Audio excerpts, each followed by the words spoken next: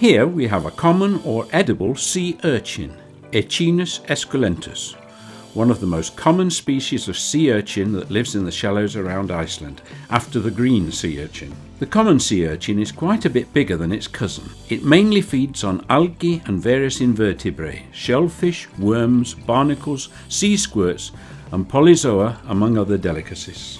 The sea urchin moves at a snail's pace, but gets there in the end. Here we can see how he uses his tentacles to crawl up the rocks. The common sea urchin lives in relative peace with his surroundings. But his cousin, the green sea urchin, is another kettle of fish entirely.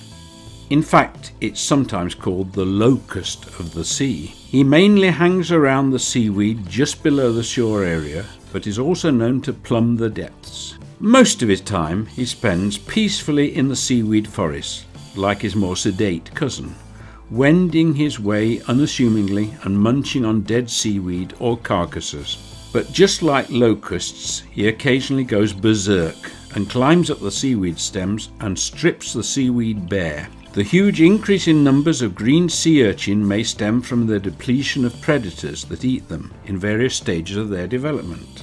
In Eyjafjörður, the green sea urchin has pursued a scorched earth policy, destroying the seaweed beds. After this binge, it seems to be able to survive for long periods with very little to eat, and inhibits the regrowth. The seaweed jungle doesn't grow back until the urchins have disappeared. Here we see another member of the Echinodermata family, the sea cucumber, on a rock.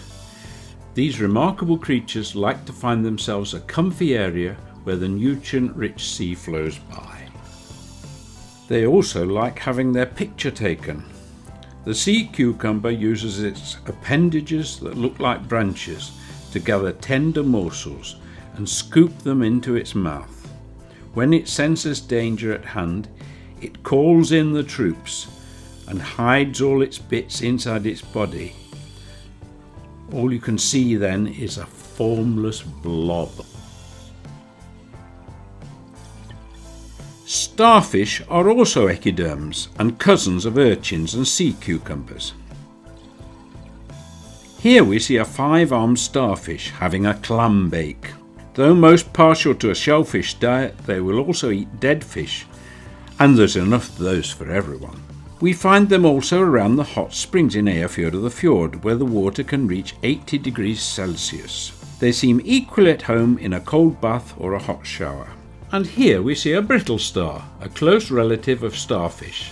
They have a round disc in the middle, out of which extend long thin appendages, which they use to crawl on. Under the disc is a star-shaped mouth from which their name is derived. Brittle stars live on the sediment and small plankton.